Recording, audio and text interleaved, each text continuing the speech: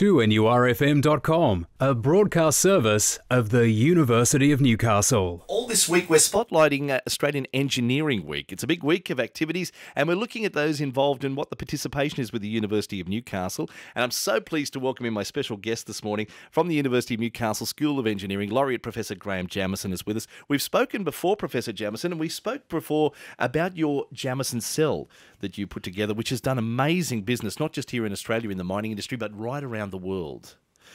So I thought we might talk about that just briefly to give us a little bit of detail about what it does and how it has changed the mining industry. Well, the field I work in is called flotation, and this is a separation method that's used to recover very valuable minerals from the rock in which they're found in nature. So first of all, you grind them up in water, you add a chemical which makes the valuable bits non-wetting, and then you blow bubbles into the suspension. The bubbles attach to the non-wetting bits and leave the rest behind, and then the bubbles float to the surface and form a froth, and you can recover the product then in the froth. Well, the Jameson Cell was a new way of doing this, which it arose out of a research program actually that I had been going for many years, and I was trying to find out ways of improving the capture of particles by bubbles. And I found a new way, a very, very simple way, very cost-effective, easy to build, low maintenance, cheap to run. And that was introduced into industry in this country more or less about 1980, I think. And it's now widespread around the world, as you said. It's embraced by the world. Well, I would hope so, but it's certainly in... I've got an amazing figure here. It's gone on to net Australia more than $26 billion in exports. That's how well it's done. So I think you may underplay it just a little. Perhaps, but that's true. We're almost up to 30 billion now. It's your modesty that's underplaying it. And congratulations to you on that. But you're further pushing the boundaries in your research, and you're now at a level where you're working on what's called the fluidized bed flotation cell. I'm very keen to find out about this morning. Well, as I said, I work on flotation. Part of the, and I mentioned I capture valuable particles. At the present time, people have to grind the rock very, very finely to recover these particles because conventional machines can't remove them, can't float them because they're too violent. So I've been looking for a very, very calm, quiet way of contacting bubbles and particles, and that's what this bed does. Now the benefit is that if you don't, that the energy you use, electricity, the greenhouse gases, all related to the final size of the grind.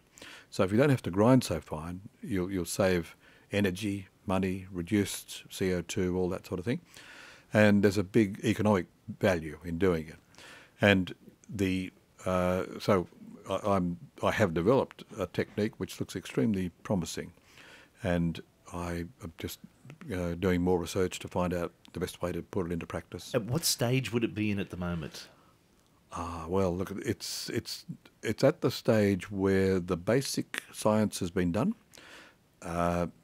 Now, the next stage is known as the Valley of Death, because it's very hard to find money to get the next stage up. And then the final stage is actually introducing it, commercialising it in industry. How far away do you think that could be? Oh, a couple of years, Still a couple of years, yes. Yeah. Is there a lot of interest in this? Yes, very much so, yeah. Because people understand the importance of it. And it hasn't been done before, it's new. So it's not as if I'm making a minor change to an existing technology. I'm introducing something completely new. And anywhere where there's a potential for massive reductions and savings is something I think people, especially in the mining industry, will be looking towards. Absolutely. But of course what they want is low risk.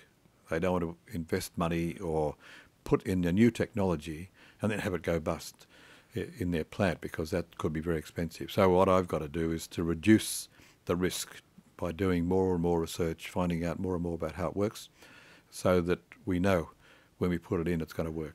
Do you foresee some possible overseas interest in this for investment? Oh yeah. Absolutely, because the biggest, for example, it's very well suited to the copper industry. The biggest copper producer now in the world is in Chile.